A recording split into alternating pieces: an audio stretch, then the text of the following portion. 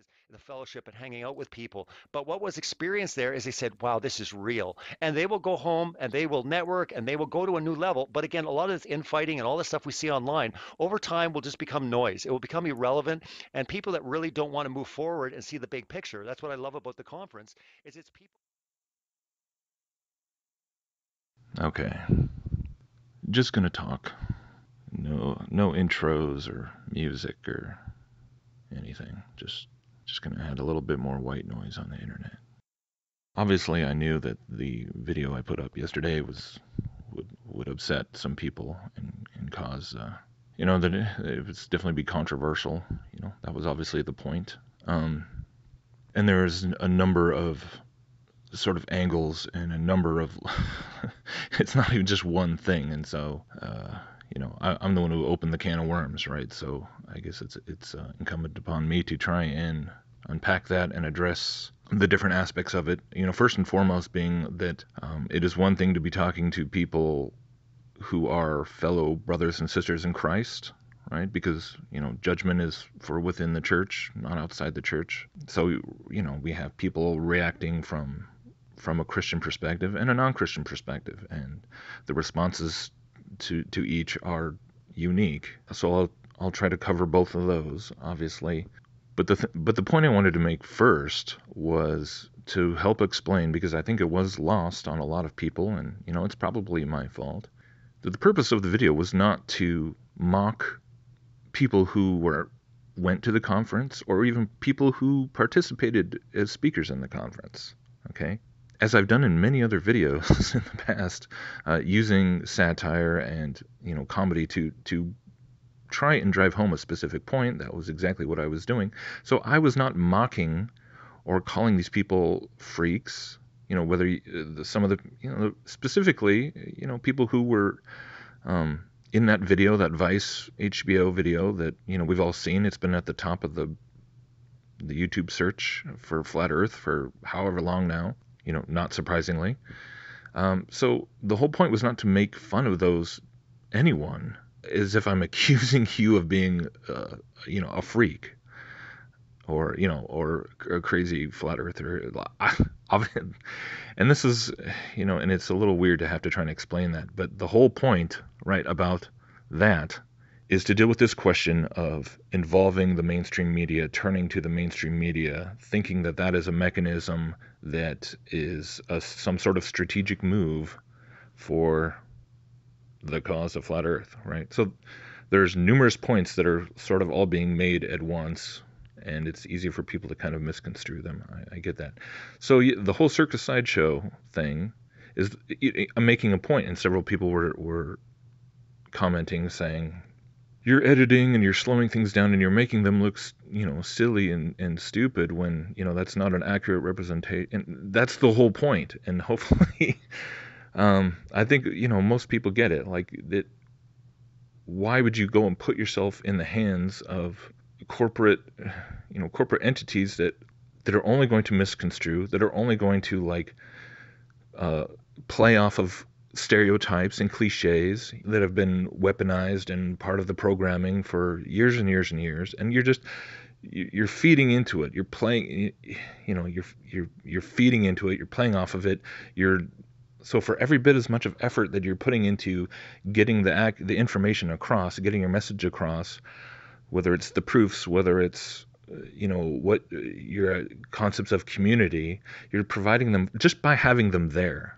This whole idea of pandering to the mainstream media, of thinking that there's no such thing, that no press is bad press, that that's a marketing mentality that I am absolutely 110% in disagreement with, and all I'm trying to do, just like with any other video, is use audio visuals to help make a point, to illustrate a point.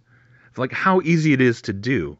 And what interesting timing, like right after I put that up, ABC News just this morning, I jump on and ABC News has come out with yet another piece on the flat Earth, right?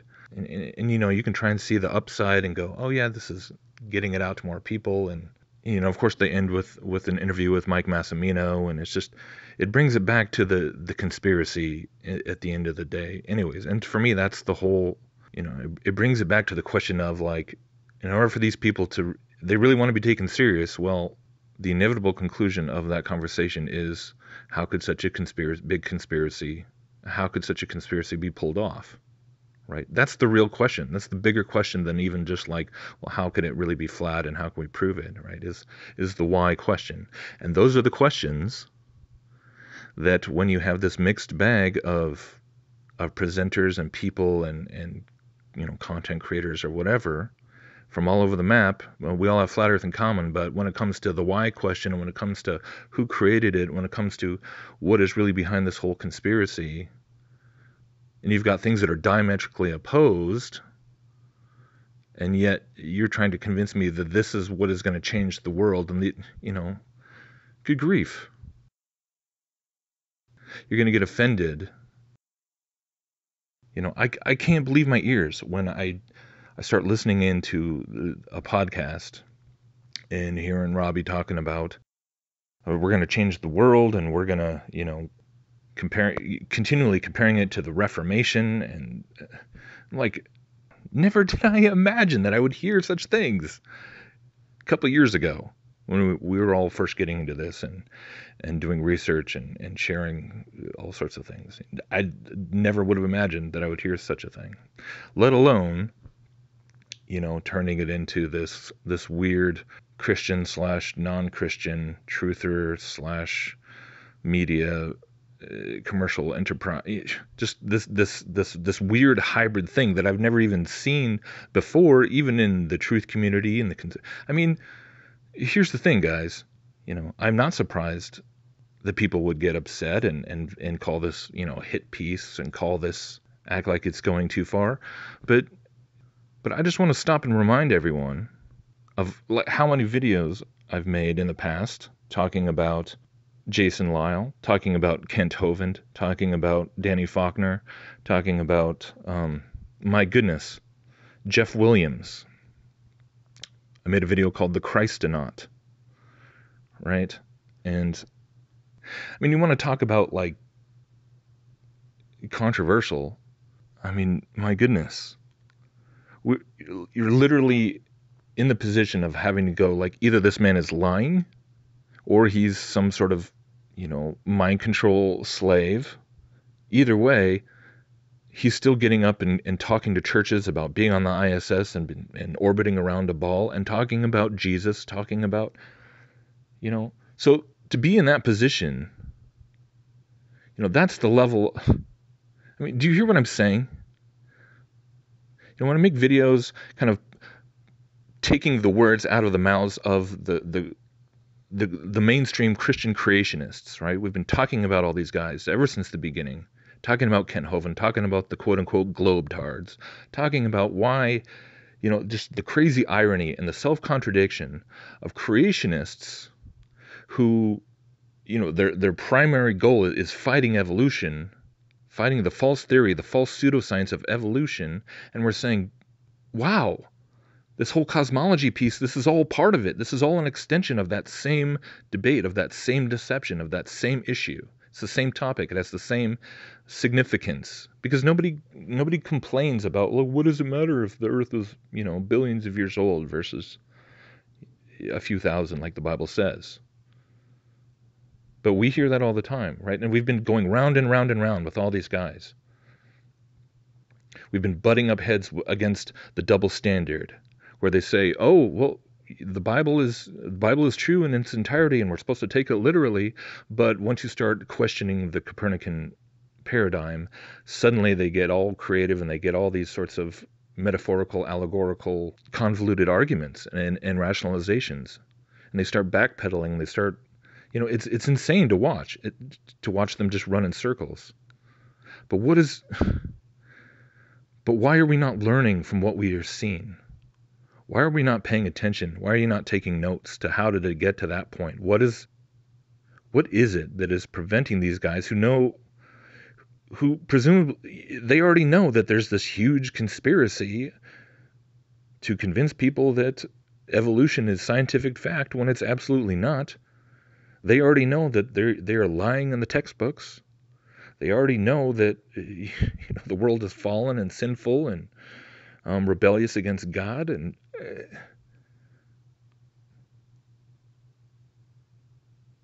but yet flat Earth comes along and they all just poop their pants and just want to squish it, right? Why is that?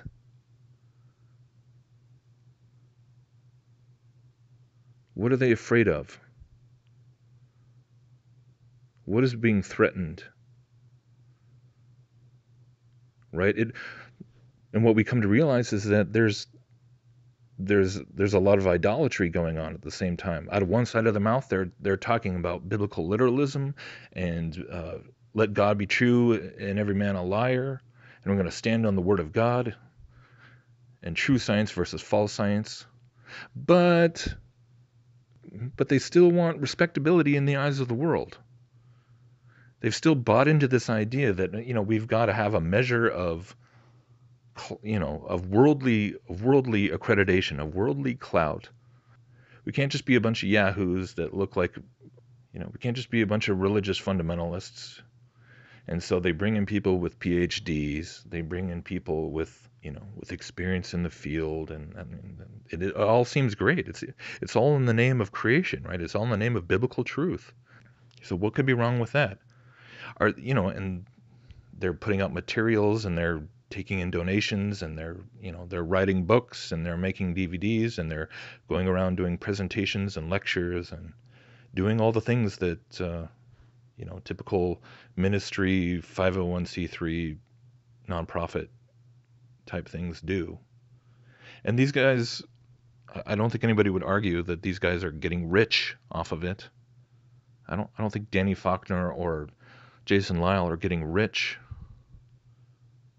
off of defending, the heliocentric model, but it's not. So obviously money is a factor, but it's not because they're just making so much that they're just rolling in dough and driving Ferraris. No, they're probably living, pretty modest lives. They probably don't make a lot of money. They could probably make a lot more money as a tenured professor teaching evolution, right? So they're looking at it like they've taken a sacrifice to stand up for what they're doing. So when we stand up and say, like, hey, there's a serious issue, your pride is blinding you. Your fear of being ridiculed by the world is blinding you to a true scientific and biblical reality. It's like, how offensive that is to them. And not just in the creation camp, but in the truther camp. Like people that know not only that evolution is a lie, but they understand what Freemasonry is all about. They understand 9/11. They understand Genesis 6. All these things. And still, we've all heard Rob Skiba talk about, the cool crowd, the cool circle, right? And what happened when he actually took the step of researching flat Earth seriously and talking about it. He was shunned. He was out of the circle. He was blacklisted. We don't want to touch you. Because they were scared, right? Is it because all those guys are making crap tons of money? They're just making money hand over fist. But yeah, they're thinking about their bottom line. They're thinking about their giving. They're making a cost benefit analysis. They're making a business decision based on what they perceive to be a crazy, something that they just don't want to touch with a 10-foot pole because it's going to hit their bottom line. It's the ministries that are even that are not making tons of money that are sometimes the most conscious of the decisions they make based off of financial considerations rather than just the unadulterated truth. And this is why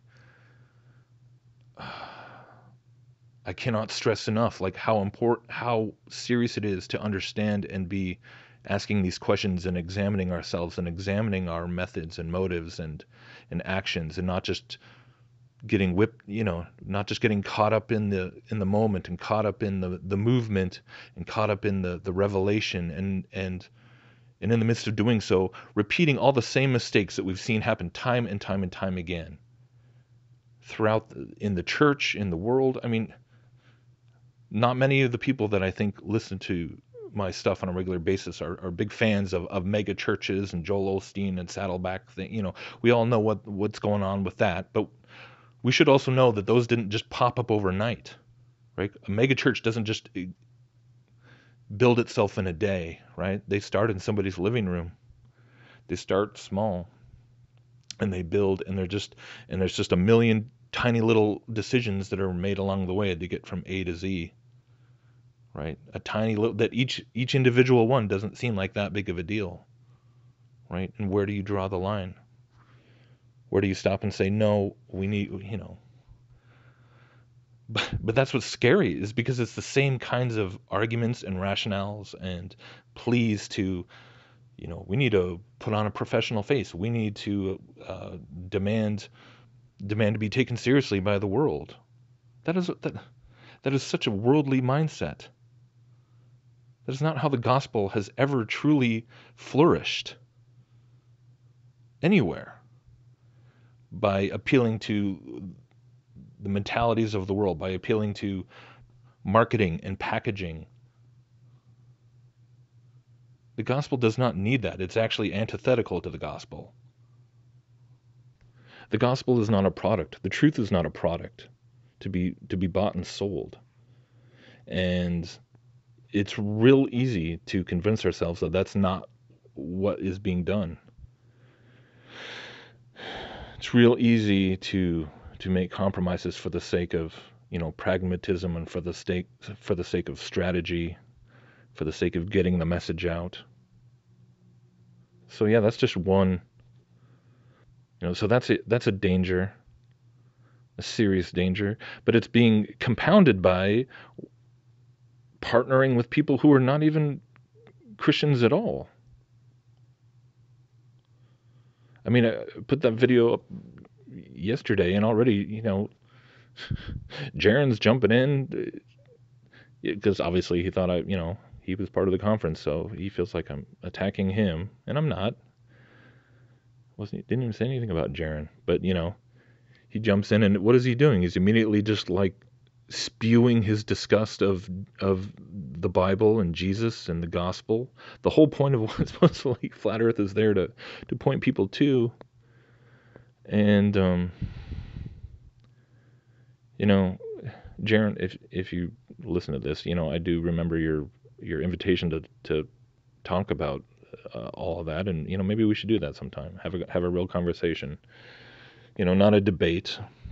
Not if we're just going to sit there and yell at each other or whatever. I'm not interested in that. But we could have a real conversation. We really could. I'd be open to that. But but obviously I couldn't stand on a stage and be part of the same event, be part of the same thing with people who actually hate the message that I would absolutely defend is paramount above all the rest, far beyond Flat Earth. I mean, we don't see any of these other ministries that I've poked fun at. How many times? Nobody had a problem with that, right? We all poke fun at NASA all the time. There are Christians who work at NASA, right? Nobody's telling me to apologize to them. Believe it or not, not all. There's so many people just they go overboard and they think, oh yeah, anyone who denies Flat Earth, well they must be a Mason, they must be a shill, they're not really a Christian. No, they are. There's a lot of them. There's a lot of them who a lot of what they have to say about certain topics is still very sound and solid, and so it's been a difficult. We've been in a tricky situation from the get-go, as biblical literalists, as truthers, as people who understand the times that we're living in, right? And that's what so much of this boils down to. It's not just that we're not just in some sort of historical ambiguous context. The birth pangs are getting pretty darn intense, right? So when we start talking about multi-generational strategies and filling stadiums at some point, I'm just going like, wait, dude, I just made a video talking about, like, even if these guys were right and we lived on a globe, they'd still be on the wrong planet because of the eschatological blindness, like, and how that, and I'm trying to argue how that factors into cosmology and factors into flat Earth, and how most of the flat earthers I know, they aren't oblivious to what's really going on. You know, the Christians. I'd talked to a lot of them, and a lot of them who were at the conference. And again, I'm not, if you want to go to a conference, that's fine. I don't care. If you want to sell books, I don't care. It's bigger than that. And that's part of the problem, is that, yeah, there's been things that I know from behind the scenes that I've heard that really just, I wrestled, how much do I say? Conversations that I've had with Robbie, the things that he told me about what, when he was trying to get me on board with all this, how much do I, and he thought I was going to get all excited and want to be a part of it and want to board the train. And it only just disturbed me, but how much do I say? Because then it's like, well, it's gossip, and it's not glorifying God. And so, I've been trying to just bite my lip and carry on and talk about the topics and talk about just avoid all this stuff. And yeah, I listened to that thing with David Weiss, and I kind of snapped. I kind of did. I can't believe the things that I'm hearing. I can't. It's not just like one or two, If I wanted to nitpick, I'd be like, dude, why do you even have a Google microphone thing in your house? I mean, I think that was Robbie's. Like, dude. I mean, I get it. We all have cell phones. We're all being recorded all the time. Anyways. But like, where do you draw the line? When do you start really going like, hey, we see where this is all going. You should see. We should know. And here's the thing. It's like, I guess the tactic now, or the response, is to just be like, hey, you're just hiding behind your channel. You don't want to come out. You don't want to be a part of the community. You don't want to show your face. You don't want to, I'm hiding, right? When in reality, I'm saying,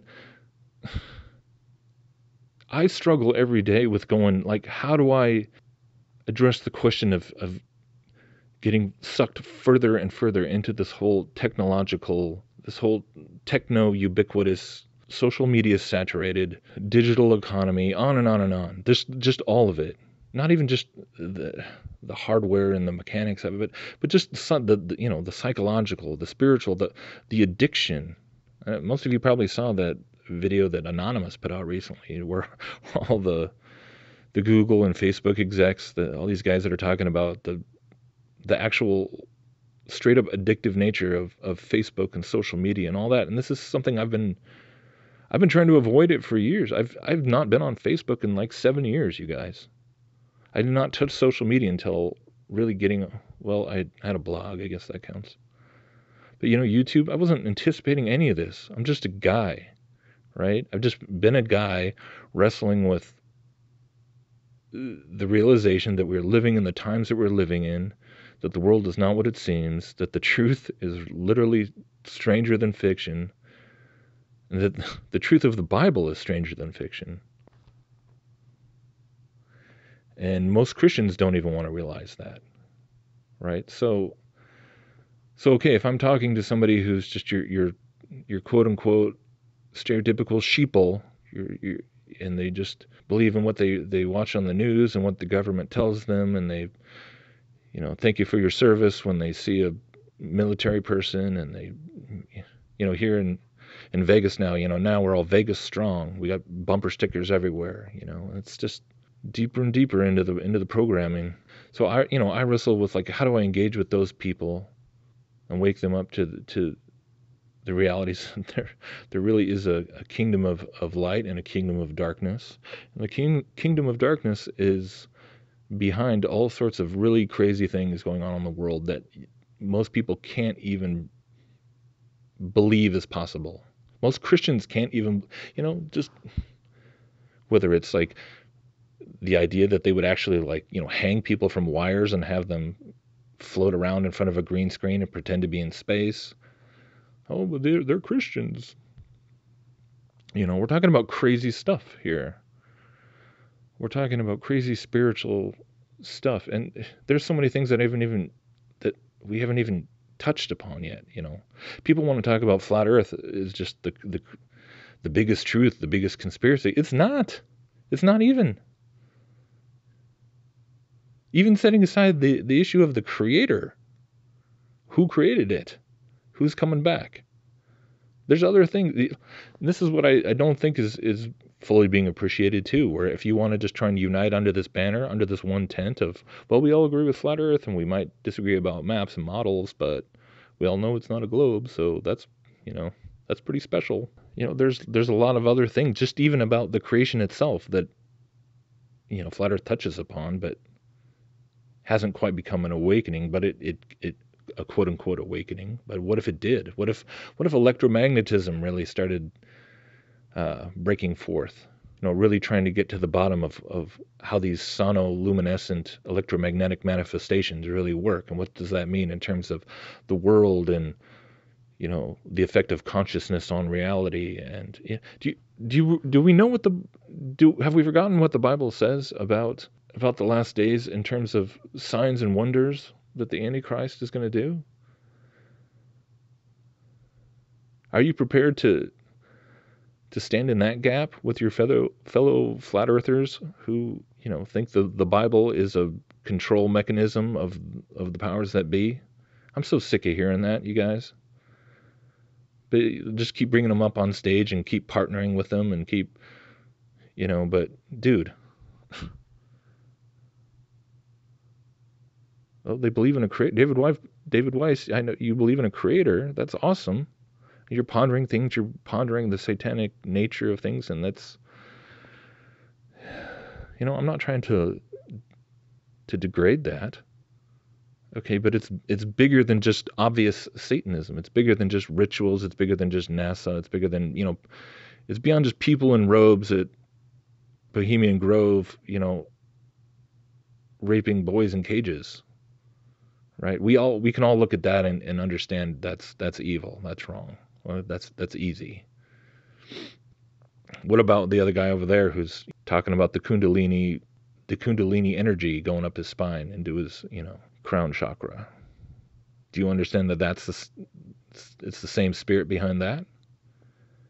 Do you understand that there's entities up in somehow, some way in this enclosed world that we live in, up in the ether, up in the air, up in the second heaven, and down below, there are spiritual entities. There are all kinds of things that would just blow our freaking minds if if it all suddenly just manifested and was visible.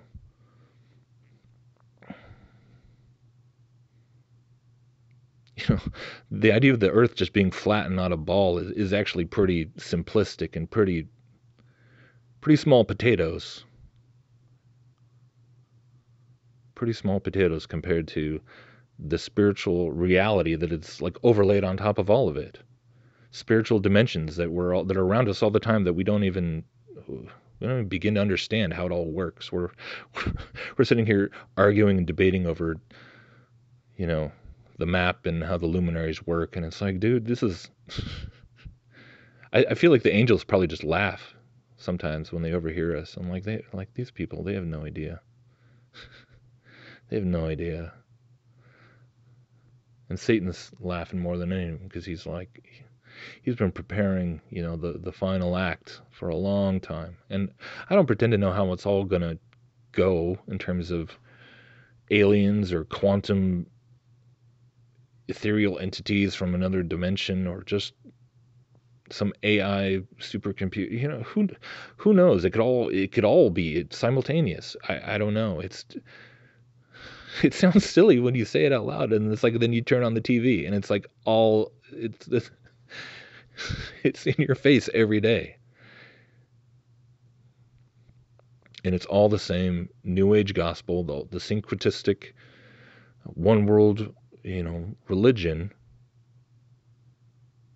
of man elevating himself to be God, man seeking to transcend, the limitations of humanity, man rejecting the idea that we are sinful and in need of a savior, and that Jesus is that savior. I mean, it's all one thing at the end of the day. It's all one big lie. And so we're all excited about like one little piece of the lie, one little thing, and that's going to take over the world. As a Christian, and you're saying that like the idea that the world is flat and not a globe is going to change the world, I make no apologies for holding up my hand and saying, "Excuse me, I think you're missing some things. I think you're getting way ahead of yourself. I think you're listening to people like Mark Sargent who don't have a biblical perspective and don't understand the world that they live in, don't understand what's behind the conspiracy. They don't have spiritual discernment. They don't have the Holy Spirit. They don't know what the Bible even says. And yet you're clearly listening to them and taking and being influenced, taking it, being influenced by that mindset and that mentality, quoting him. Why are you doing that? I have no issue with like having dialogue and conversation and even collaboration on, we could all get together and do experiments and do more things and put up balloons and test curvature and all the rest. We have all that in common. Have conversations, have live streams, and have all these things, right? But once you start actually then going, okay, we're going to have an event and I'm going to charge admission, and for an extra $100 you can get a front row seat and you can get special access to the people on stage. Sorry, there's no need for that. There's nothing good that comes from that. You're just feeding back into the whole consumeristic mentality, the whole celebrity worship, putting people on pedestals, glamorizing personalities, and that's something I've never wanted to be a part of. And I never even realized how much it was a thing even on YouTube when I got into this. I had no idea that even like I had no idea. I was barely even on YouTube before making these videos. I was just writing blog posts. I was kind of past that point. And so yeah, it's been a crazy, weird experience to go from just being. I remember when like 100 people had watched a video, and it was like, it just was the weirdest thing, because it's 100 people, trying to imagine 100 people being in a room listening to you, and it's crazy. It freaks you out. But then it's like, oh yeah, suddenly it's more. It just builds, and it's thousands of people, and it's exciting, and you get swept up in it, man. You do. And it's showed me signs of myself, like I said, with social media and how many likes and how many views, and I got a shout out over here, I got an invitation there, and people wanting you to come and do interviews, and all of a sudden it just got really, all this attention really quickly, and I tried to just avoid it for the most part, and I was almost in all that stuff. Pulling out of Scientism Exposed was, and I look back at that and was like, man, that was close. That was crazy. Not because I disagree with the majority of the stuff in it. I do, but it's like, it's the big picture. It's not just about like, is it right or wrong to sell a DVD or a book, or, hey, we want to get. The thing about the conference is that it's always about like, hey, the main thing is it's about the people. It's about the fellowship and people meeting face to face. I get all that. I get why the majority of people go. I mean, I get why most people went. I do. I wanted to go for that reason. I wanted to go and talk to a lot of people face to face, and meet other people who, I know that's really the main reason why most people went. I do. And that's what's so hard, is that people want to connect, and they want to feel not alone. They want to feel like, hey, there's other people that, we're under all this pressure from the people around us and the family, a lot of persecution. And so So I get why people are hungry for that real connection and making, you know, building friendships and connections that'll last a long time. I get all that. I'm not condemning anybody for that. Like, if I had gone and I almost, I really did think about it. That's why I would have gone, and I know I would have had a good time hanging out with those people. But at the same time, I would have seen all these reporters and media people, and I probably, um, I don't know what I would have done. I don't think I would have been able to hang around that because there's more going on. I get that it's not about making money for most of the people. Even the presenters and even the people who had book tables and stuff. I know probably most, if not all of them, probably didn't make make a profit, especially when you had to pay however many $100 it was just to have a table there, right? Um, but it's expensive. We have to have it costs money to rent a hotel. I get that, but see, this is the exact same sort of circular arguments that the church has been making for how long? It costs money to keep the lights on. It costs money to have a sanctuary. It costs money to have a professional pastor stand in front of you and tell you what the Bible says. It costs money to do mission work. It costs money, right? So dollars coming, growth in terms of numbers and attendance and members, and it's a business. The church is a business. It relies on marketing. It relies on corporate infrastructure models to work. I mean, I'm preaching to the choir with a lot of you. So what are we modeling ourselves after? This weird hybrid of, worldly new age hyper optimism. we're going to take the power back. We're going to turn over the powers that be. We're going to wake up the world, right? The Mark Sargent and Patricia Steer, and again, I've never called anyone a shill, ever. I'm not interested in trying to figure out if somebody's on a government payroll, like even if certain people were and you actually found the proof, how could you prove to everyone else that your proof was real and you didn't make it, it'd be a hard thing to prove. COINTELPRO or whatever. It's pointless because you don't need to get into any of that. It's not about shills. It's about what's coming out of people's mouth. It's not about, I don't care who you are. I don't care about, it's not about personalities, right? The truth is the truth. The whole point is like, just like you can go out and verify whether there's curvature over a body of water, or if a gyroscope really tilts in accordance with the alleged curvature or the alleged rotation of the earth.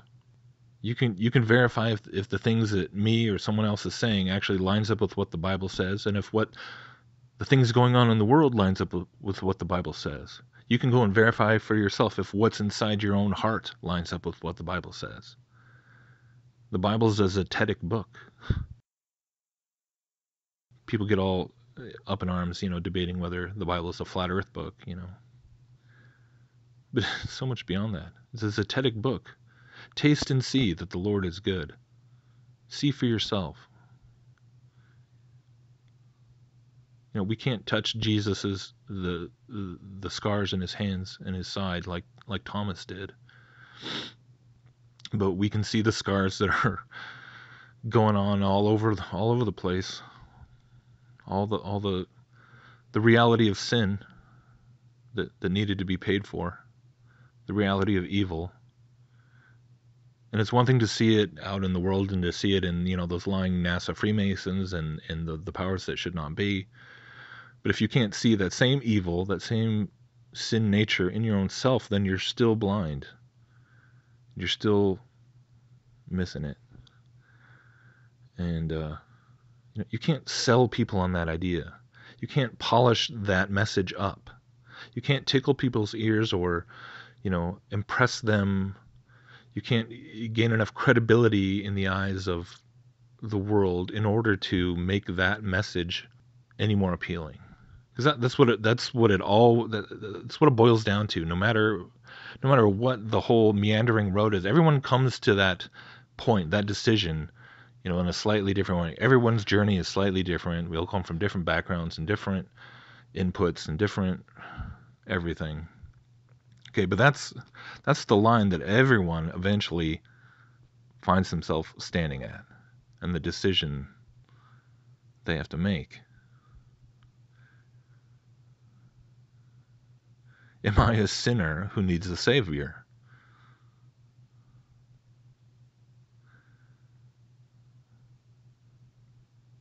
Is really all of this stuff that we see going on, whether it's in the banking, in the technology, or the Hollywood, or the propaganda, or the whole fake pseudo-scientific community and NASA and on, that really it's all just being fueled by by sin, by man rebelling against God, wanting to know good and evil for himself. Yeah, that's what the Bible says. And you'll either come to see that there's truth to that, and it explains everything, or you'll reach that line and you'll say, I don't want to be honest about that reality in me, in my own heart, in my own spirit. And there's a million other things that you can turn to as distractions or as rationales. And they're all in flat earth, right? It's amazing how many of them import. You can reject cosmological evolution and Darwinian evolution, but embrace spiritual evolution. So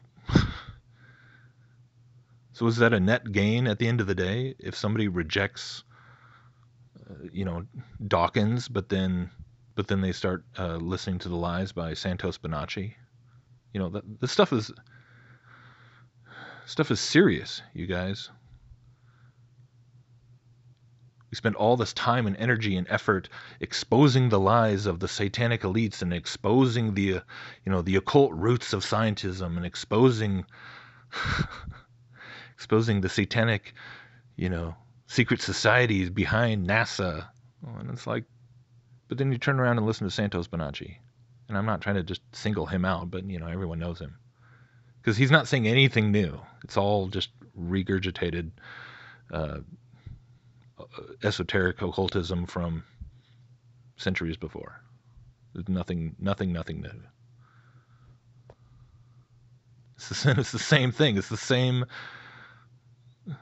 same core thing. There's all these surface differences, but it's the same thing as the Theosophical Society and the Rosicrucians and the Freemasons and all. It's all the same lies.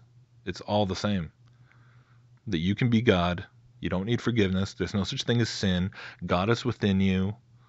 There's a little bit of truth in all religions. The difference between science and magic is just, a difference of perception and understanding. I could go on and on. I have been going on and on for how long now? So if anything, it's kind of shocking to me that you would be offended, that you would be at all surprised by my reactions to standing up on a stage and proclaiming that we're going to turn the world around and we're going to wake everyone up to flat Earth, and then it's just going to be this big, this big revival. Apparently, I don't understand the eschatological mindset behind what I'm hearing. I don't. It makes no sense to me. All I hear is just flat Earth and flat Earth unity, and everything else is like, oh, it'll just sort itself out, right? Eventually.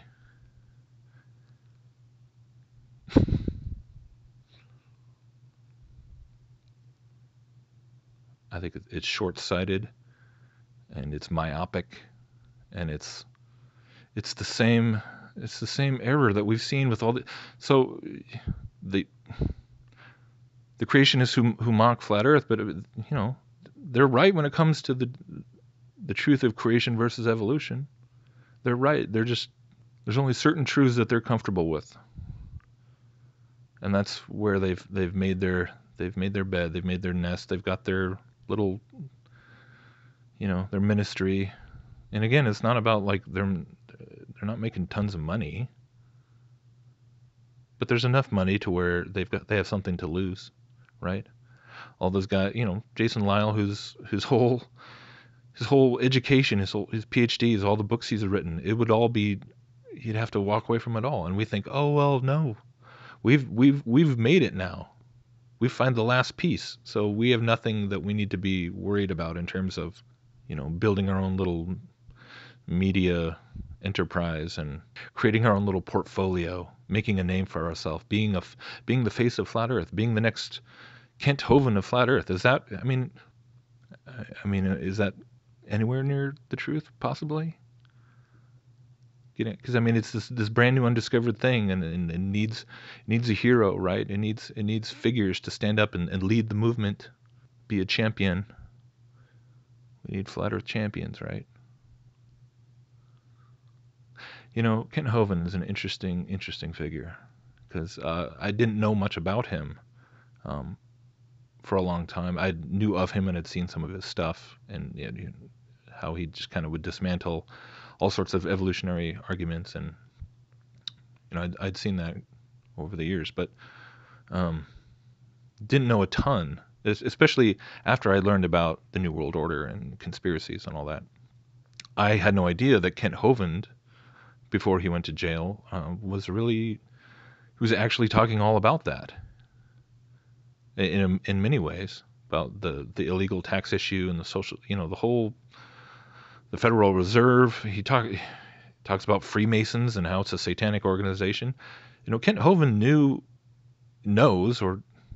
knew all about the New World Order. He knew that there was a satanic conspiracy going on in the world. He was talking about more than just creation versus evolution, unlike a lot of his, contemporaries. So he was this, everyone marveled at his witty manner of being able to just, expose just the sheer foolishness of evolution, particularly biological evolution, but all many forms of evolution, right? It was great stuff. He was a champion. He was a face. He was somebody that we could point people to, and and all that material is still great stuff. Like I said, it was in Scientism Exposed, right? But what happened to Kent Hovind? This is an interesting question, because I had heard that he had gone to jail, and it was something about, didn't pay taxes or tax fraud or something like that. It's just kind of things you hear. And then when I was still just doing the blog, I actually got pretty involved in that whole thing, because I met some guys who were doing a podcast called God's Property Radio, and Kent Hovind his videos had actually played a very significant role in their coming to understand the New World Order and the reality of the times that we were living in, just by watching his stuff online.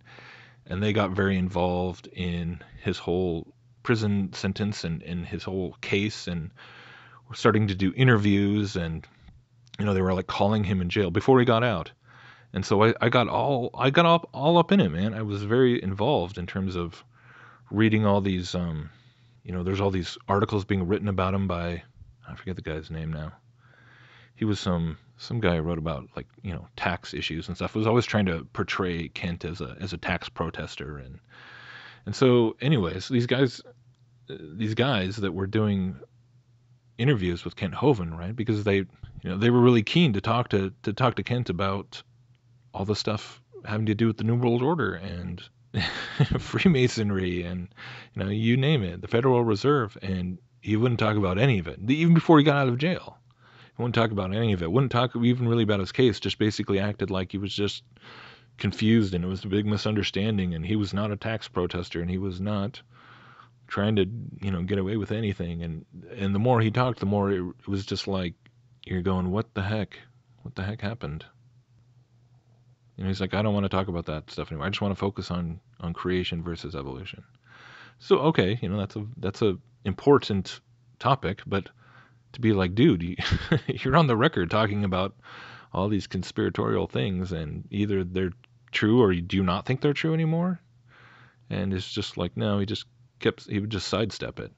And then he gets out, and it turns out that, yes, he and his wife had been separated for years while he was in prison, didn't even talk, and that was all sort of being undisclosed, and it just got weirder and fishier as time gone on. And then yeah, he gets out and tries to get back on the saddle, and all these crazy flat earthers, and he's attacking it. But it was somewhere in there, the rubber hit the road and it got real. And I don't know if he ever did have that conversation with the men in black suits or whatever.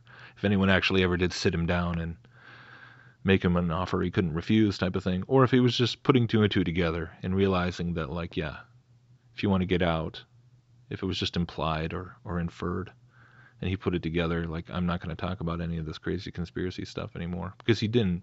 And now he's back at it again, Dinosaur Adventureland, right? Because he has his ministry.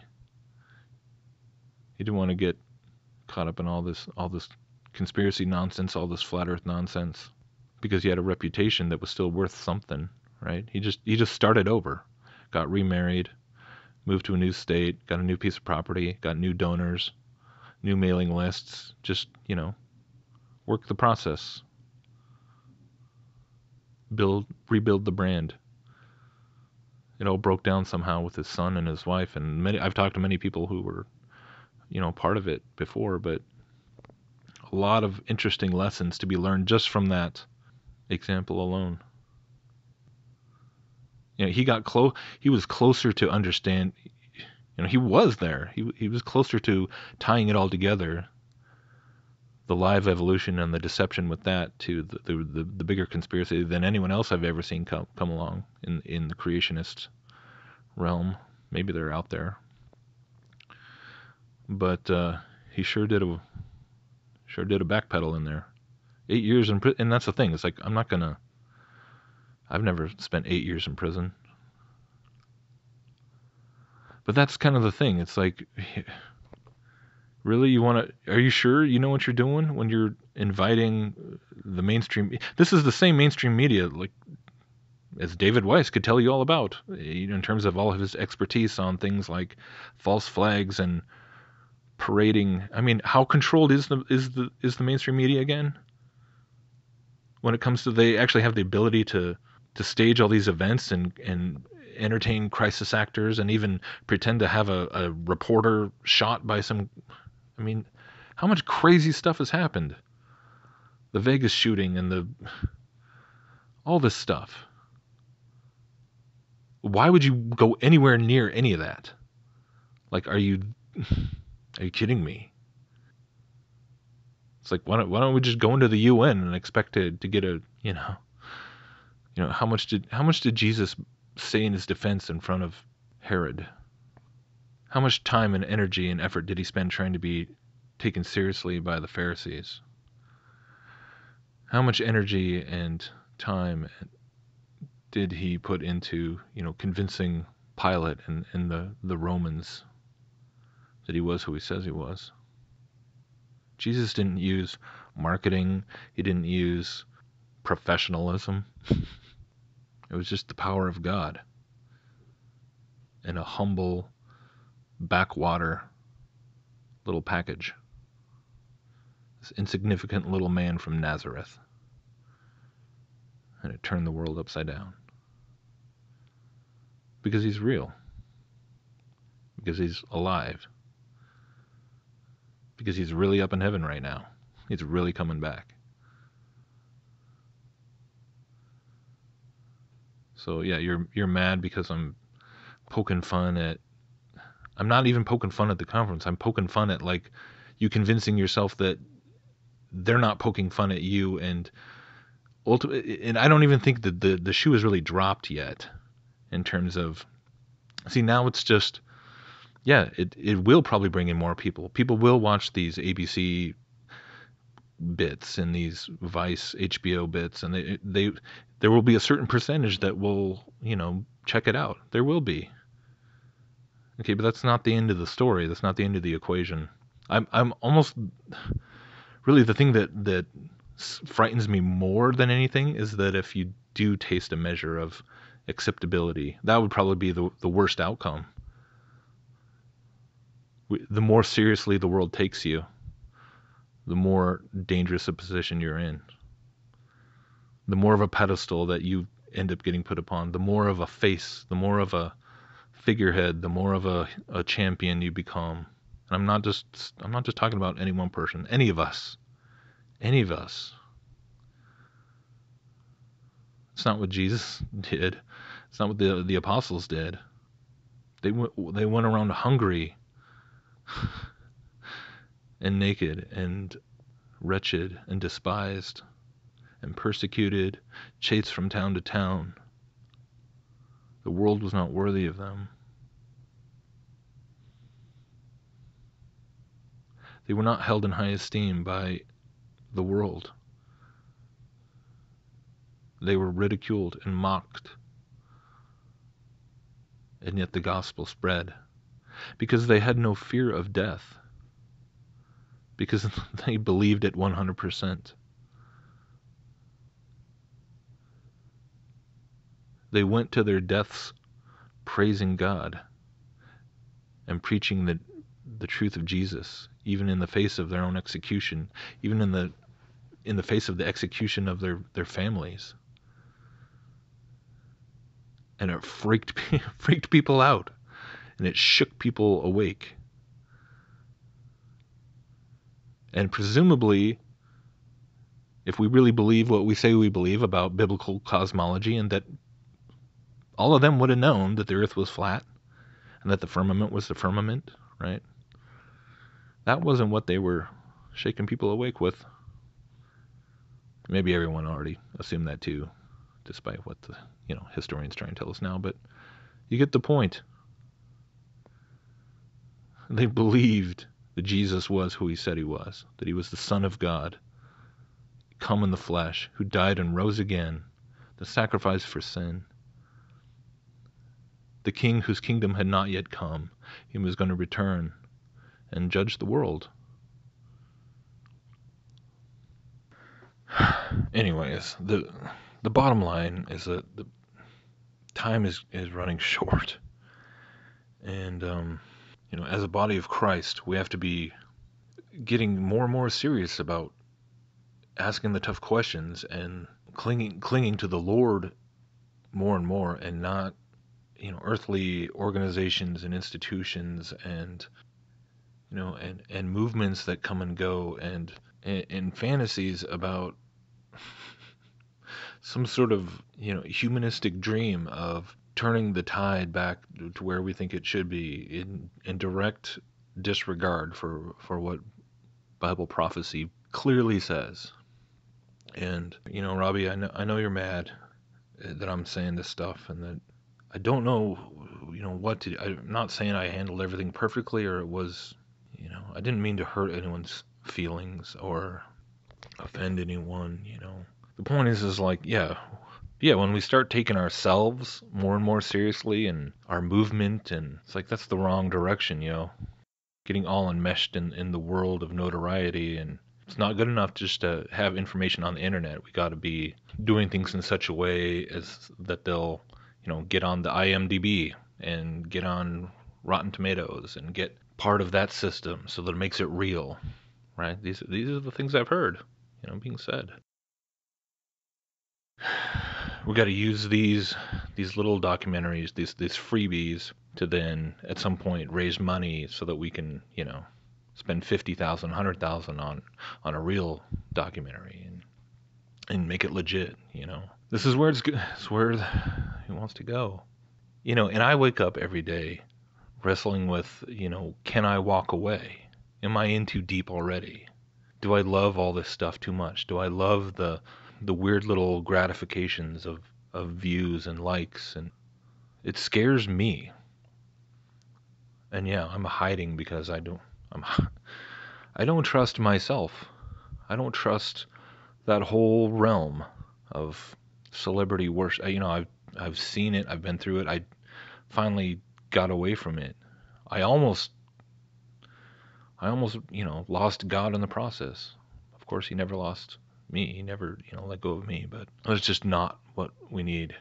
If feeling alone and isolated because you're a crazy flat earther is too much to bear, to where, without some yearly reunion type thing, I mean, if that's really the selling point, that we need this, we're just going to make it bigger and bigger every year, right? This some big central event, and we'll have more, and everyone will have to cling to the other flat earthers. I mean, what are you going to do when you're faced with the decision between denying Christ and, being able to buy or sell? And you want to call that doom and gloom and fatalism and defeatism? I don't care. You know, I have wrestled with these questions and realities and matters like enough to where you're never going to convince me that it's just all in my head, and that it's just, Illuminati brainwashing, wanting me to, just like Jaren and all of them have bought into. That it's just you're letting them have their way. You're rolling over and dying. I mean, that's exactly what the apostles did, right? They didn't. They lived in the context of an authoritarian system, a satanic empire, an antichrist system, an antichrist empire that had real armies and temples and infrastructure and control in the real world, right? They crucified thousands of Christians. That's not the way the world would think to fight a war. That's not how they perceive truth to be defended and spread. By being a martyr, or by refusing to compromise, by refusing to denounce Christ and then sacrifice everything, all your comforts, all your everything we use every day. I mean, if we can't even let go of superficial things like being taken seriously in the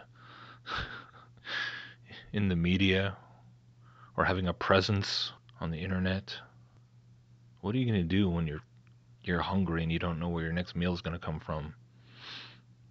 And you can't go into a store anywhere or buy gasoline or pay your bills unless you're bought in. And that day is coming.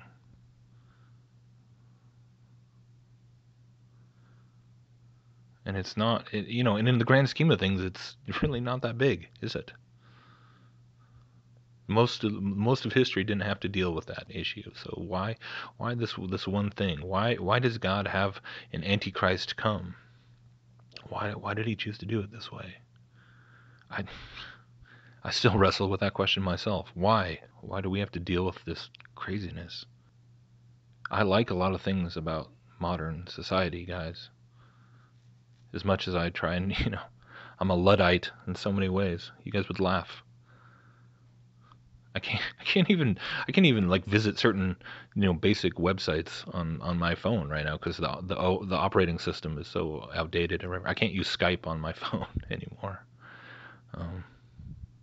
My laptop is the same thing. It's about to be useless. Nothing's gonna work anymore. All the videos I've made, except for maybe one or two, they've been made. I make them with Windows Movie Maker. It doesn't cost any money to get all the images off the internet, all the music off the internet. It's all, that's only going to be probably doable for a short time longer. It's getting harder. It's getting harder all the time. Copyright stuff. But yeah, I use stuff that has copyright material in it because I don't want people to take stuff and then monetize or sell it on a DVD. Because all that does is just draw you in deeper. All that does is just make you more dependent and you don't know how many times I've thought of just shutting the whole thing down and just getting off the internet, right? The only thing that has actually kept me going at this point is when all the people that email me and leave comments and stuff and talking about how they have found God. They found Christ, not just a creator, but they found Christ. And it's been this crazy weird tension. And maybe it's just coming to a head now. Maybe this is it. I don't know.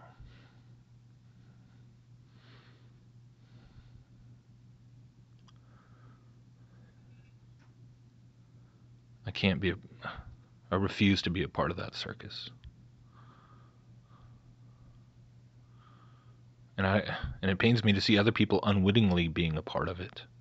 I don't think nobody thinks they're part of part of a deception, part of an op. That's the whole thing. I don't know. I love you all. And at the end of the day, there's people that have mocked flat Earth and mocked everything we're doing and said very mean things that at the end of the day are my brothers and sisters in Christ, right? And people who totally believe that the Earth is flat and know all about the NASA fakery and all that, who reject the blood of Christ. So who's my family? Who's my fellowship at the end of the day?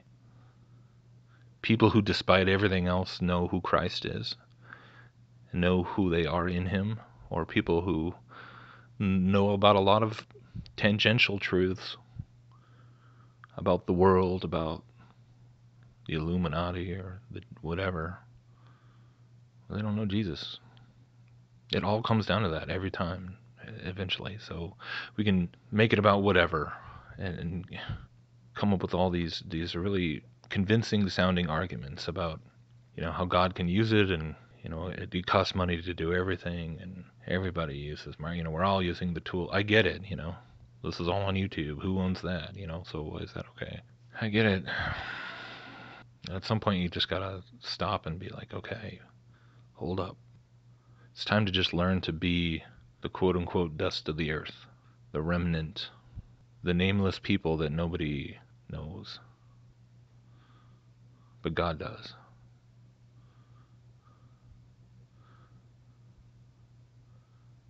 And if we really go through the tribulation, there's going to be no celebrities.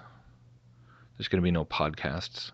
There's going to be no conferences and book signings and no movie premieres, no church services, no entertaining ideas that the president is secretly fighting the Antichrist with the white hats in the government. There will be none of that. We're talking about a time unlike any other in all of history, where if those days had not been cut short, that no flesh would survive. I'm not trying to be melodramatic. I have to remind myself of what Scripture says, how serious that is, because I can talk about it all the time and even allow myself to just kind of become casual about it and not really let it sink in. How much of all the stuff that we're, at that point am I going to be arguing about NASA? I don't think so. If I live to see those days, if I do, do you ever think about these things? Am I the only one? Do you ever wonder about, like, if you do just find yourself one day in some sort of FEMA camp or whatever, you don't know if it's how long you're going to be there. What if you spent years in something like that, some facility? Would you be sharing Jesus with the people around you? Would you be singing hymns and worship songs just from memory, quoting scriptures, having Bible studies from memory? I think about that, and it's humbling. How much of the Bible do I have committed to memory that I could do that? It's kind of sad. I'm not a good chapter verse quoter, but even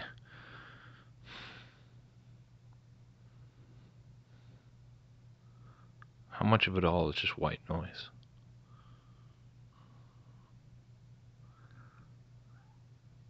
How much of what I say and do in the course of any given day is just white noise? And how much of it has eternal worth?